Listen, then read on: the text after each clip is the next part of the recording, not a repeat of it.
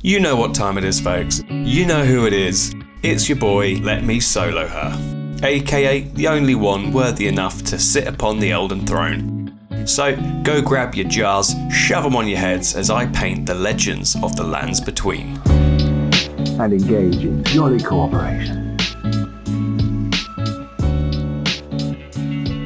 It only makes sense that I do this dude the week after Malenia, right? So here he is, the man, the myth, the legend.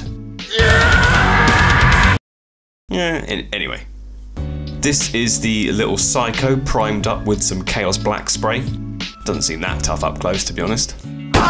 Sorry, bro. This is a great little STL design done by Realstone. You can subscribe to their Patreon to get hold of a bunch of awesome stuff that they have in their collection. I'll leave a link to it in the description of this video. And what I'm going to be doing is following the same method of painting the skin as I did in the previous video with Malenia. And a friend of mine suggested to perhaps stack a bunch of Malenia's helmets onto the base as well, which I think is a pretty cool idea. So just to kickstart it, I'll be loading up some white ink into the airbrush and from above spraying top down onto the model, generating brighter whites towards the top and fading down to the black the further it is from the light source. And that's how it's shaping up so far. Pretty cool.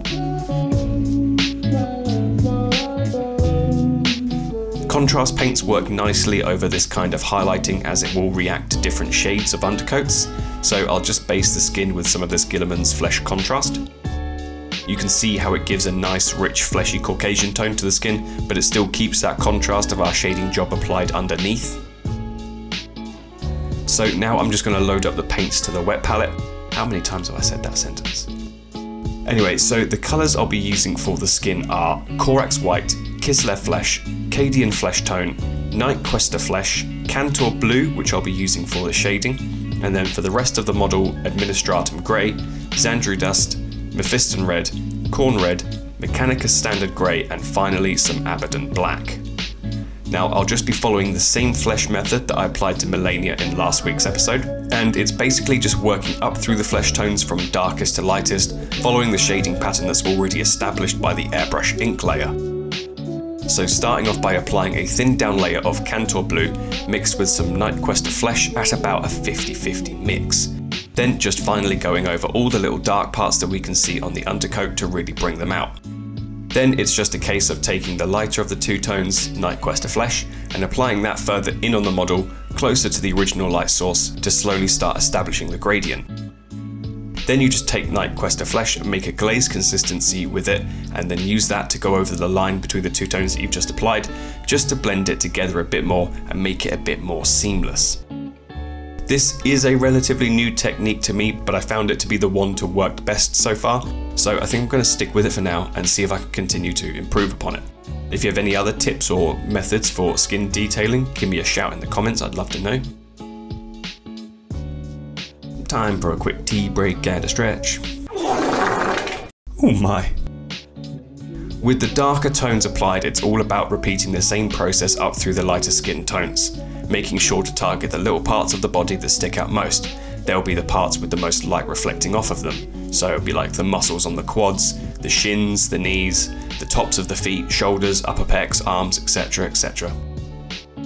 Then finally it's just a case of mixing in some white into the lightest parts of the skin tone and using very small thin blotches of that at the brightest points.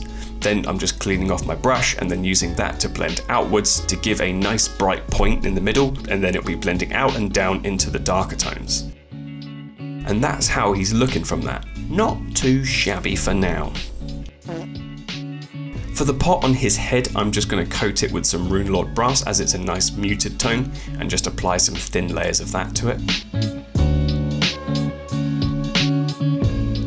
Then with some Abaddon Black, I'm just coating the sheaths on his hip here, and then adding in some shadowing to the crack on the top of the pot as well. Just taking some Xandri Dust as well, just to detail in the little parts on the sheaths here. Also just colouring in his little panties too. Then just taking some Mournfang Brown to add up a bit of shading to the pants and to finish the pants off. Weird sentence. Just applying a thin wash of Seraphim Sepia all over it.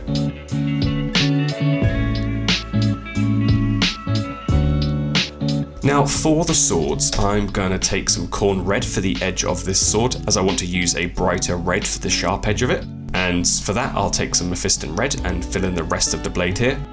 Keeping the paints thin, you can see that you still get a good amount of the airbrushing job from underneath, and then it's just doing the same for the top and the bottom of the swords as well. Then I'm just going to use some black to add some darker details to this side of the sword and repeat for the flip side as well.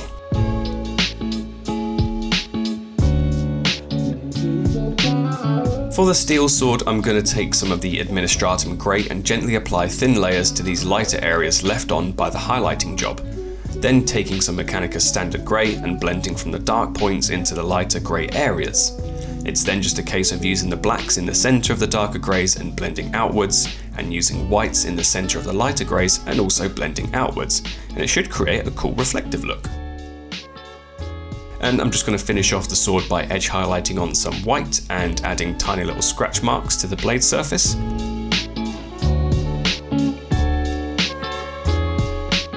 Et voila! So just going to use some Longbeard Grey and a dry brush to dust on some texture to the sheaths here. Then to finish off the helmet, I'm just going to slap on a little bit of Nuln Oil for that extra touch of gloss and contrast. And there he is, the one true demigod slayer. Let me solo her. Another job.